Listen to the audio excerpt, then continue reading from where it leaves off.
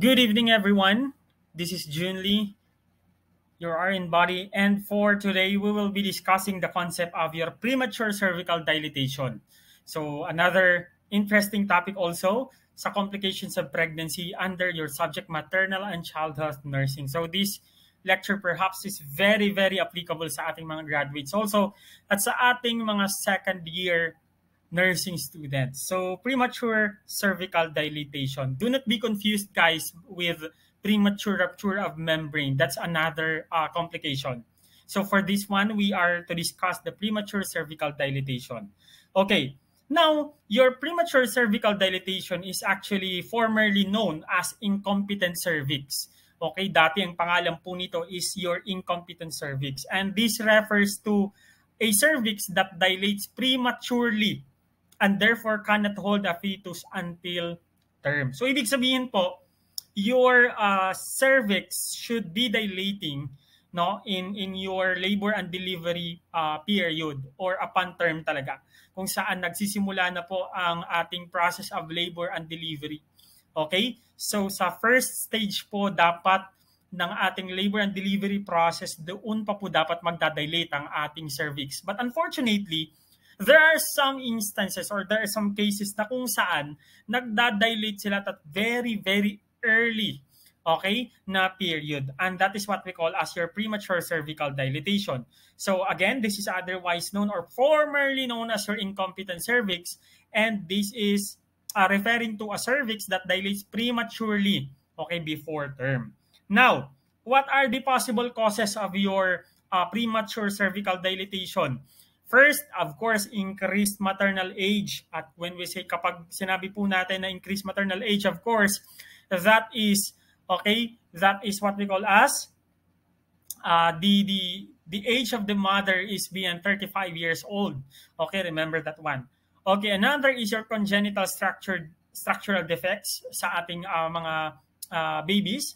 And also, another thing is your trauma to the cervix, like kapag may mga accident na nangyari kay mother, or also some certain procedures like your cone biopsy, repeated dilation and curettage, and a lot more. Basta it can cause trauma to the cervix, it may lead to your what we call as your premature cervical dilatation. Okay, now, what are those possible nursing assessment na pwede nating makita in your case of premature cervical dilatation? Firstly, we need to remember, class, that talking about pain in your premature cervical dilatation, sa inyong premature cervical dilatation, it is actually a painless process, or there is what we call as your painless dilatation. Okay, kapag tinatanong kung painful ba ito o painless, of course, we need to answer painless. Okay, now talking about your bleeding, may bleeding ba o wala? Now, the most precise answer dyan, class, and this is pathognomonic or pagkakakilanlan ng ating premature cervical dilatation, is that there is a pink-tinged vaginal discharge. Again, remember that one? Pink-tinged vaginal discharge. And it will be followed, of course, by a series of uterine contractions. Remember that your cervix is actually part pa po siya ng ating cervix. It is actually the tip, okay? It is the tip which has the external and internal os palabas po sa ating vaginal canal, okay? Or the birth canal o sa vagina po na ng ating mga mothers. Now, considering, class, that it is the para siyang the outlet towards the vaginal canal, we need to remember, class, that kapag mangyari po ang ating premature cervical dilatation, remember that it can trigger actually uterine contractions. Okay, again, what are your possible nursing assessments? Painless dilatation, class, walang pain, pink-tinged vaginal discharge, and also the presence or pwedeng magkaroon po ng uterine contraction. Now, how do we manage our patients na nagkakaroon ng premature cervical dilatation? Isa lang po ang management, surgical management na meron tayo for this complication, and that is what we call as your cervical CERCLAGE.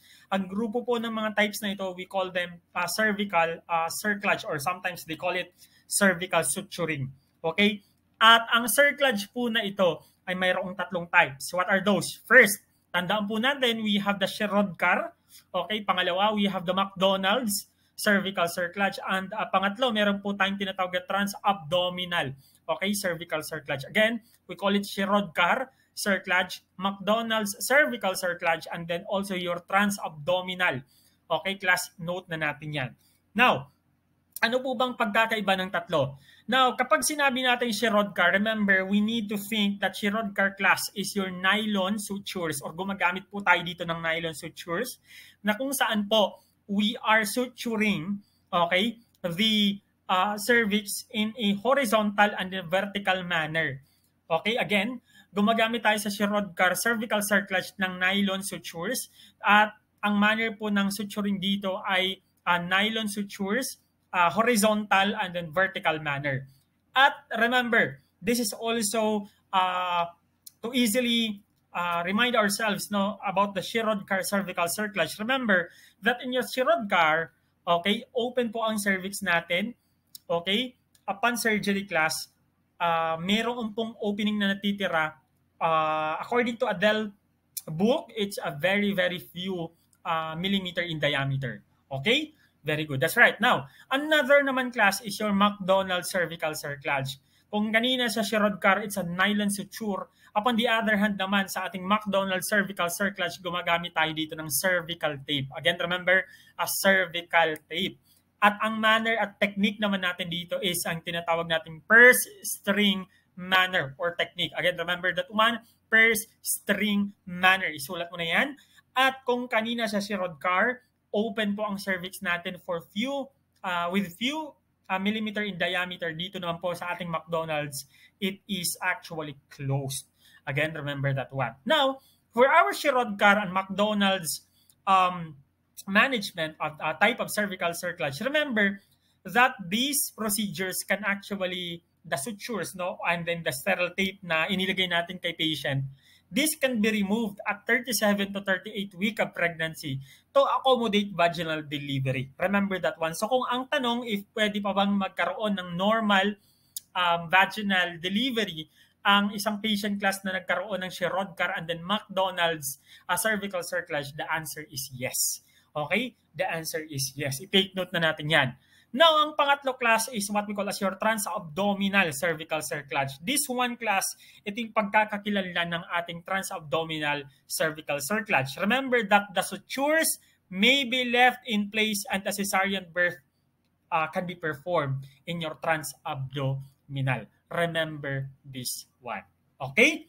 Sherrodcar, McDonald's, and then transabdominal cervical cerclage. Now, what are your important nursing considerations for your premature cervical dilatation? Firstly, remember that after cerclage surgery, women remain on bed rest or perhaps the position na pwede natin gamitin dito is your Trendelenburg's position.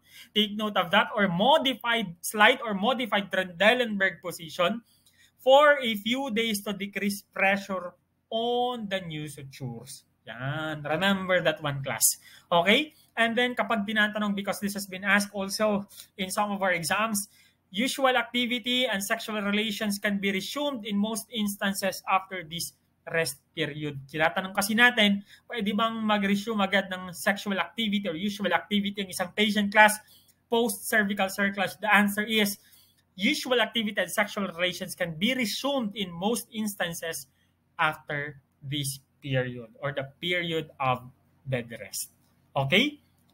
Now, that ends our lecture on premature cervical dilatation. See you again, guys, on our next discussion.